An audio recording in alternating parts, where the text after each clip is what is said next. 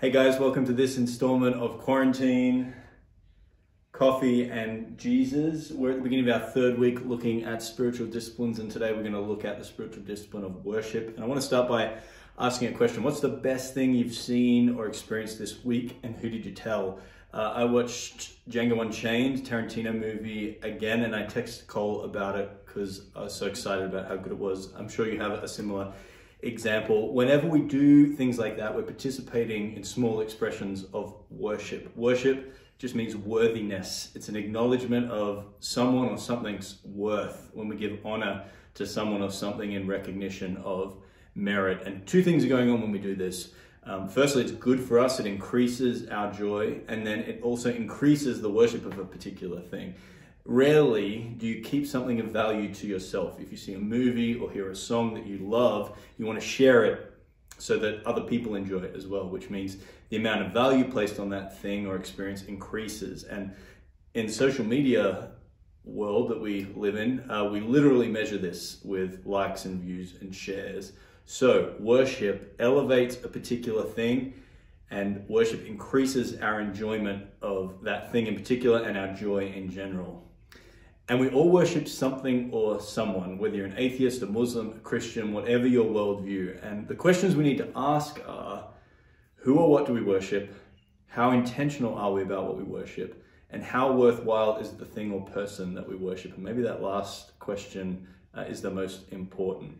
Because we can worship all sorts of things. Creation is good. We're made to enjoy it and to express that joy to God and to each other. But the reality is some things are just more deserving of worship than other things. And some things are better at satisfying us than other things. And in a broken and sinful world, our desire to worship is distorted, and problems come when we worship and overvalue finite things and when we look to them to satisfy us. And the more we try and squeeze enjoyment out of those things, the less effective they are at satisfying us. And this is where we start to get to the heart of what worship in the Bible is about. We're made to be connected to the one who made us.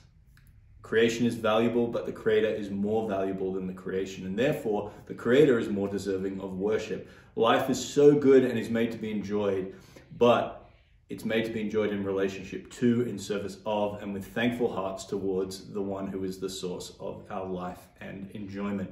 Only the one who is the source of infinite joy in life can satisfy us and is ultimately deserving of our worship. So, worship in the Bible is seeing the worth and value of God and then responding with lives that express that worth and value. So, how do we do that?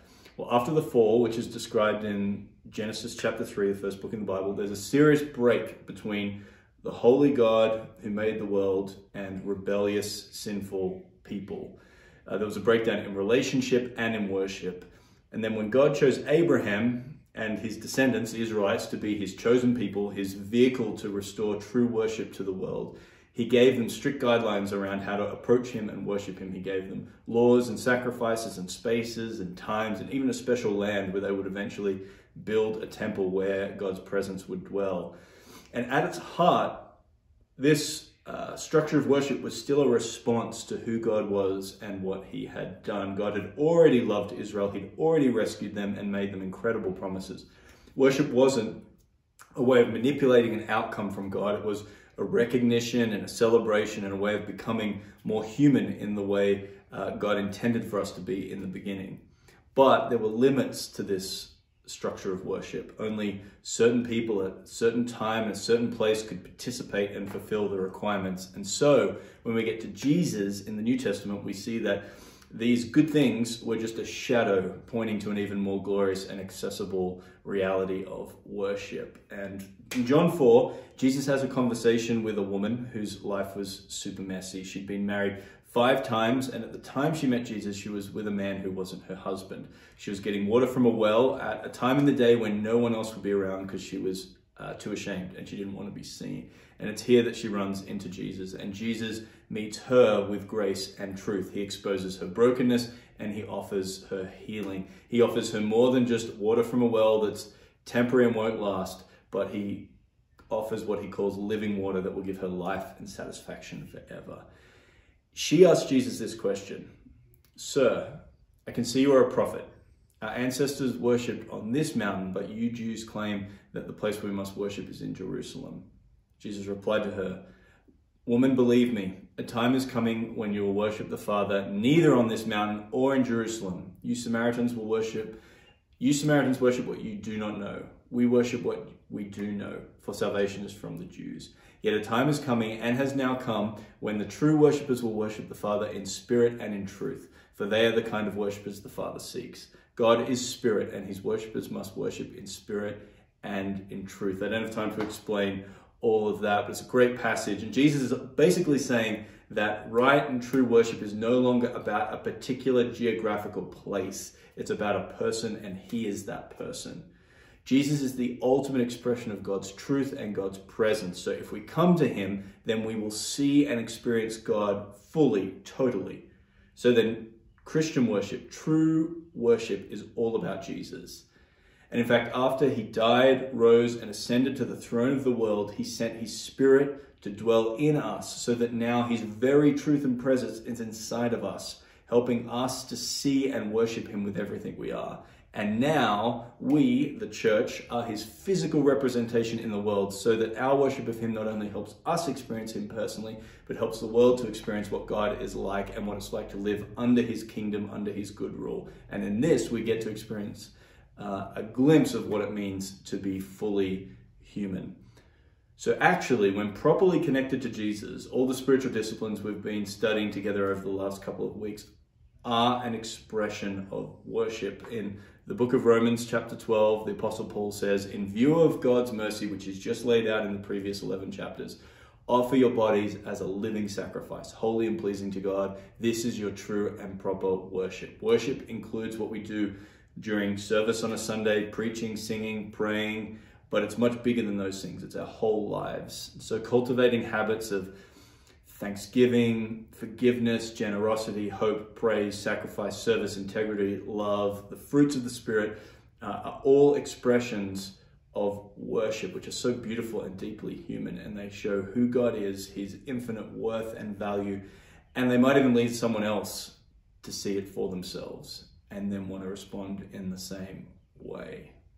So that's worship in general. Let's finish by talking about singing, because it's really important and very close to my heart. There's lots of reasons why singing, why sung worship is so good for us as individuals and for us as a church community, but I'm going to give you 8.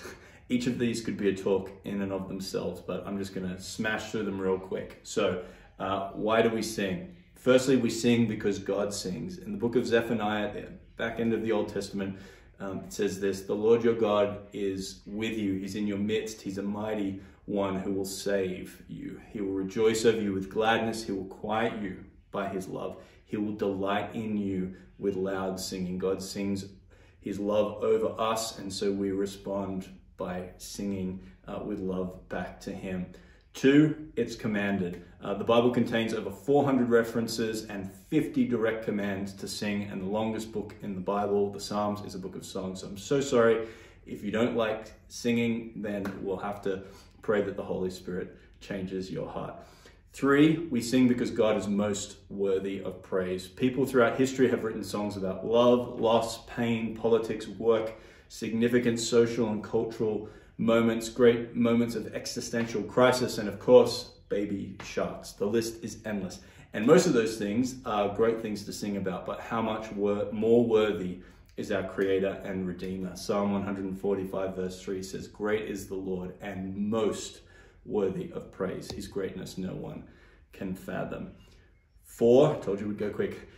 We sing to proclaim God's goodness and greatness to the world. Psalm 96 verse 3 says, "Declare his glory among the nations, his marvelous deeds among all the peoples."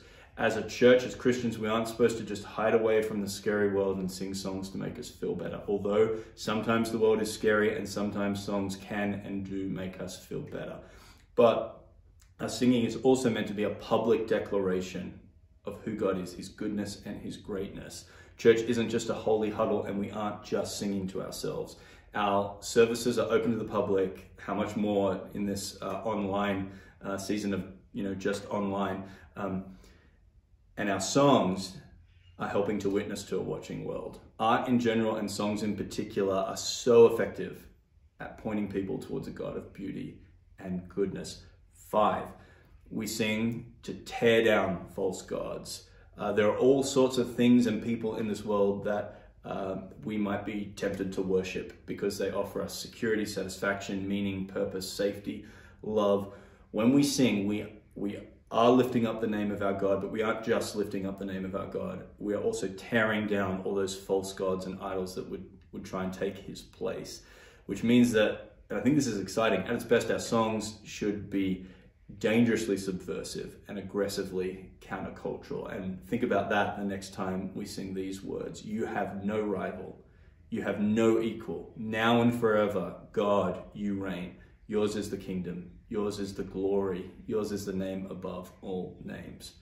6, we sing to express our unity and to encourage one another. We think of worship in 2 planes. It might be a little bit simplistic and crude, but we worship God, that's the vertical plane, and then we worship together in community, and that's the horizontal plane. This next point is addressing that horizontal plane. We sing to express our unity and to encourage and build one another up. Unity is a really important thing throughout the Bible. I don't have time to go into it, but you just have to take my word for it.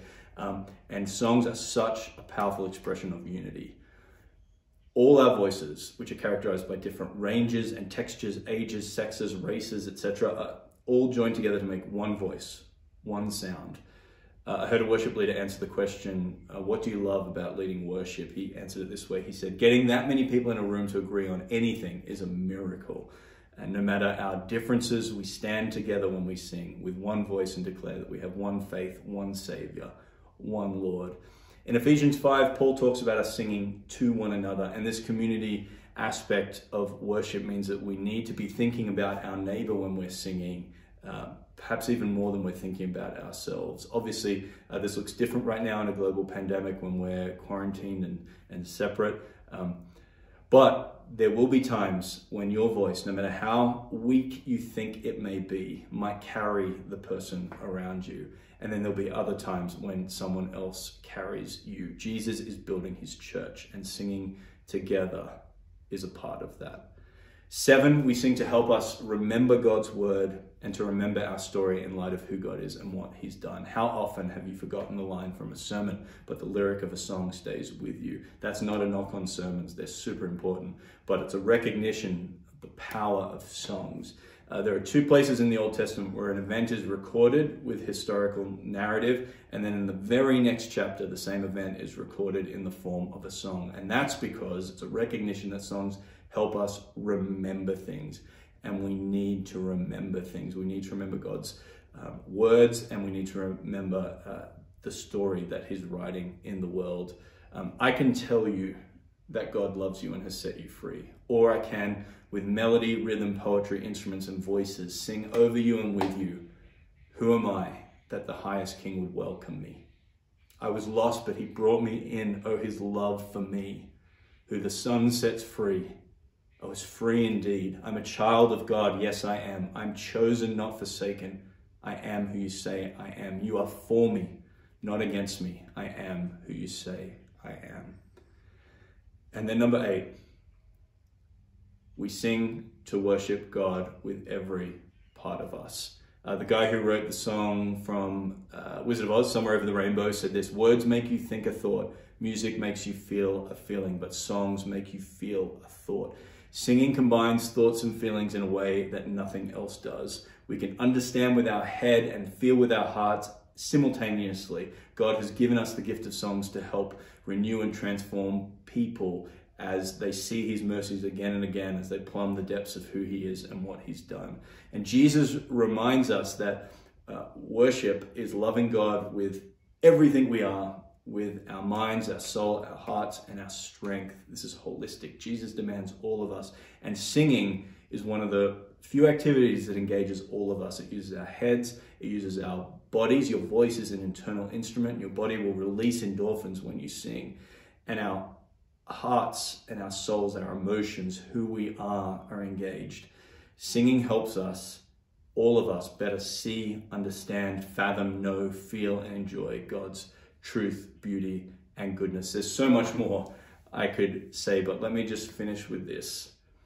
When we worship, whether it's together or apart, whether you have a good voice or a lousy voice, we're joining with a song that is much bigger than us. This is a song of creation that sung the world into existence. This is a song of recreation that throughout history has been redeeming and restoring God's people. This is a song of new creation that will make all things new, where each chorus is more glorious than the one before and resounds throughout every moment of eternity. The God who sings over us invites us to join in his song. I love you guys.